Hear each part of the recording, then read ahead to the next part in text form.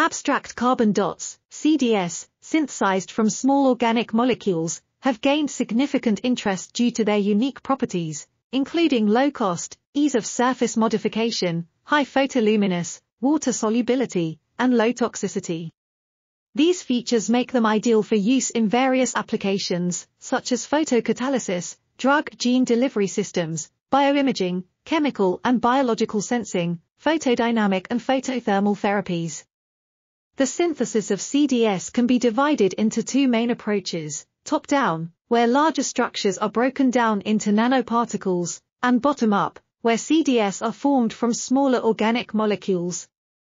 This review provides an overview of the synthetic strategies used to produce CDS from small organic molecules, with particular focus on hydrothermal solvothermal treatment, microwave irradiation, ultrasonic treatment, and thermal decomposition.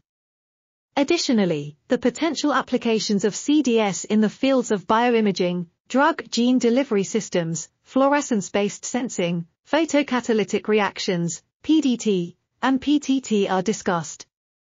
This article was authored by Anirudh Sharma and Joydeep Das. We are RTCLTV, links in the description below.